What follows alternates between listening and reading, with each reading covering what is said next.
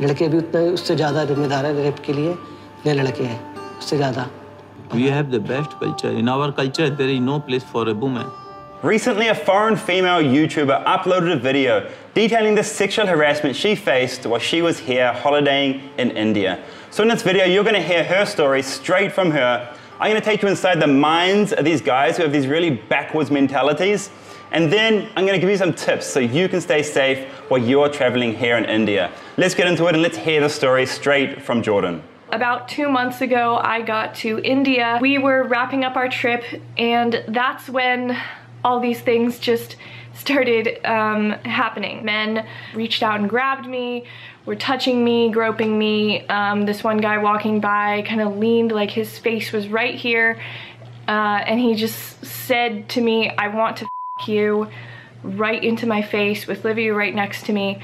I had a 5-star hotel give out my personal information, my full name, my room number to a stalker. I really want to say these things are uncommon, but unfortunately with all the experience I've had here meeting female tourists and just meeting females, Indian females in general, they all have a story like this. You know, some of them aren't as bad as this, some of them are worse. I've witnessed this firsthand as well. So I was on the Delhi metro and a guy just grabbed my friend's ass.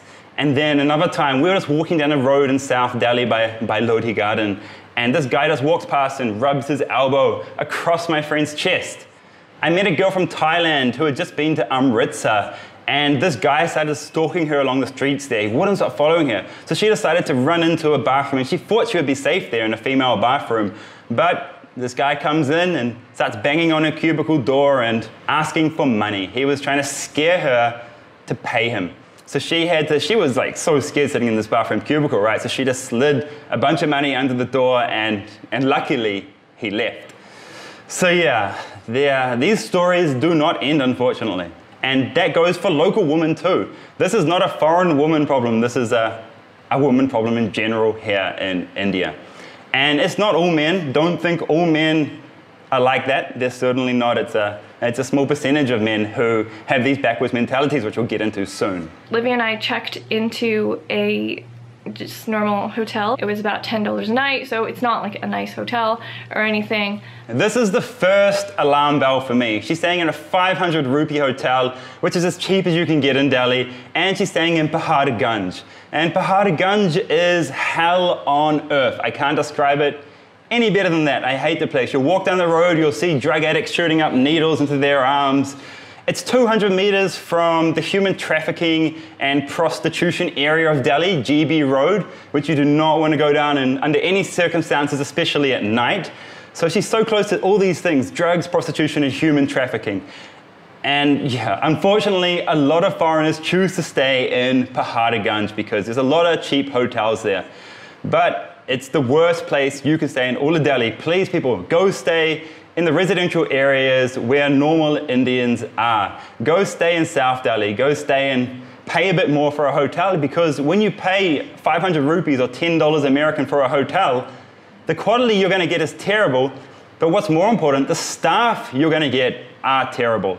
So the staff in these cheap hotels tend to be uneducated boys from outside of Delhi, from small areas. They have no education, and they come with these backwards mentalities, unfortunately. Do not stay in 500 rupee hotels if you're a girl, okay?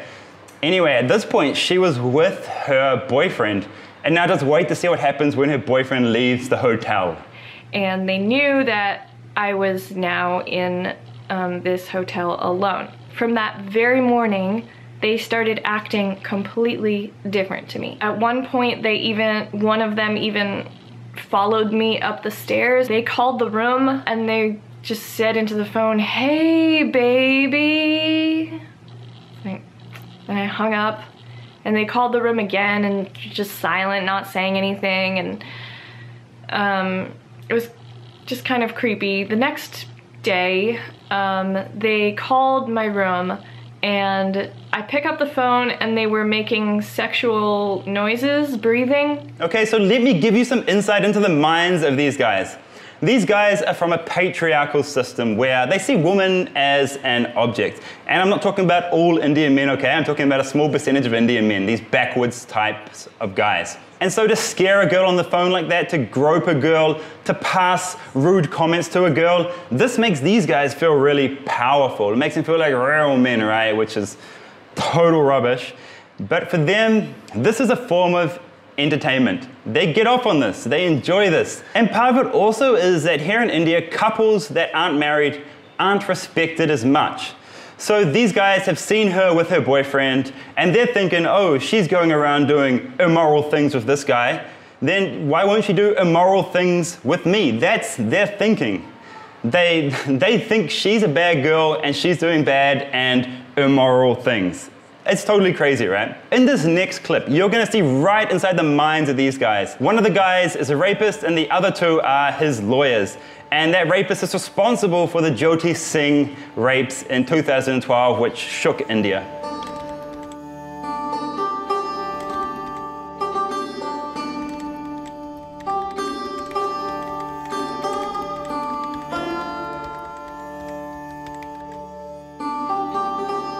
ताली कभी एक हाथ से नहीं बजती, दोनों हाथों से बजती है।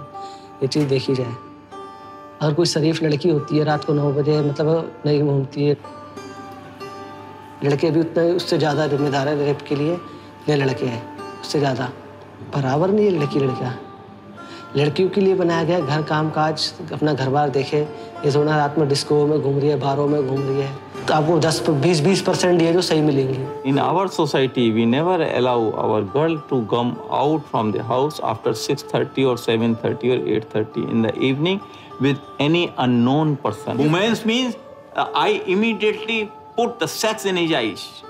We have the best culture. In our culture, there is no place for a woman. She should not go in night hours with her boyfriend.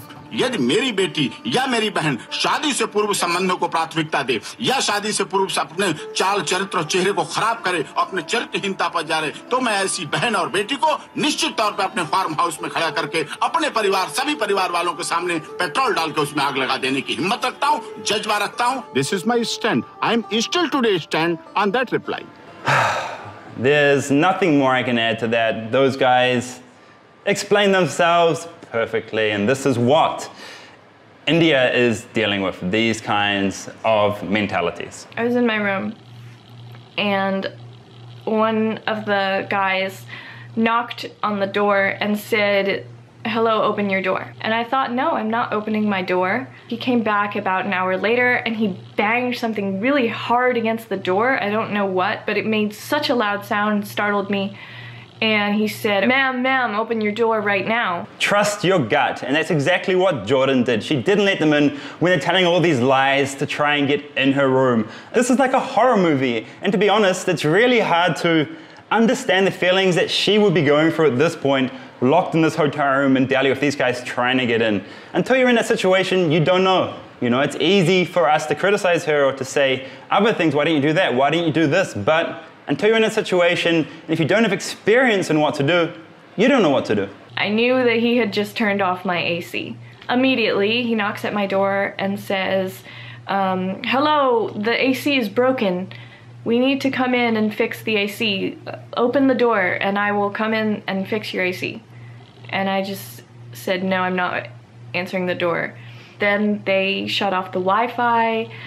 And said the same story. They need to come in and fix the Wi-Fi. They kept telling me, open the door, let us in. I just felt so certain that if I did open the door, then because they were so desperately trying with lies to get into my room and to get me to open the door, I did feel very certain that if I did, then something very bad would happen. I say this in my India survival guide, which helps people travel safely and confidently in India. You have to be assertive and aggressive here in India. In India, strength respects strength only. Every day here it's a fight to do whatever you need to do, you know? So these guys only respect strength. If you look weak, if you give off weak signals, people will prey on you. These guys will prey on you. They'll think you're weak.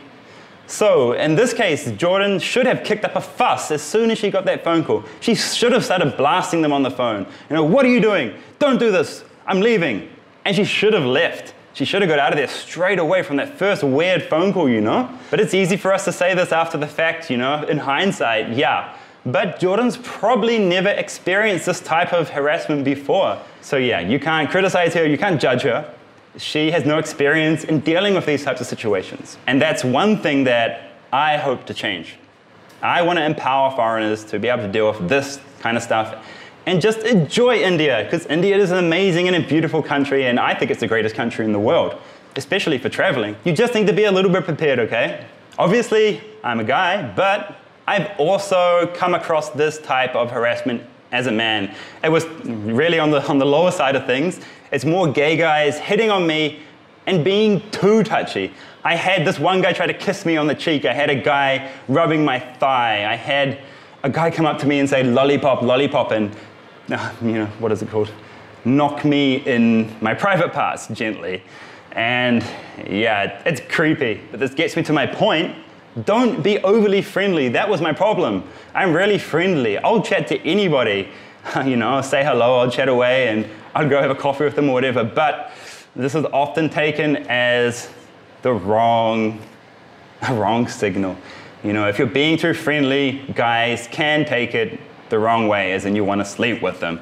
That's what I've experienced. If you get into a problem like Jordan was in, you can call the Delhi police and they will happily come, pick you up from your room, blast the guys downstairs, and file a police report against them. And you don't have to have a SIM to call the Delhi police. You can call an emergency number anywhere in the world from your smartphone. There's an emergency system on your phone which will connect to some cell phone network and connect you to the police. And actually, this kind of harassment, it happens everywhere in the world. So when you're traveling, especially as a solo female, which I know is totally unfair, you have to be extra prepared when you're traveling, especially alone. You know, even in this situation, in her situation in India, she wasn't alone, she was with her boyfriend, and she still had those terrible things happening to her. So you just have to be prepared. I really hope that I haven't scared you too much with this video. I want you to come to India. I want you to have a life-changing experience in India. I want you to love India. I want you to have a positive experience here, and you know, most tourists do. But you just have to take some precautions. You have to wisen up and get street smart before you come here, okay? Then you can love India like I do. And it turns out that Jordan's fears were totally legitimate. The police are investigating this hotel now, and they have been closed. I want to thank Jordan for telling her story, and I've linked to the full video in the description, and it goes on quite a lot more, and you can even see the guys standing outside her door. It is creepy. But I want to thank her because it is such a hard thing to do, to speak out like this, to tell your story to the whole world. It's really, really hard. And despite what happened to her in India, Jordan says she loved her time here and she wants to come back. So you guys go to her video, leave a comment, leave some love, and invite her back to incredible India.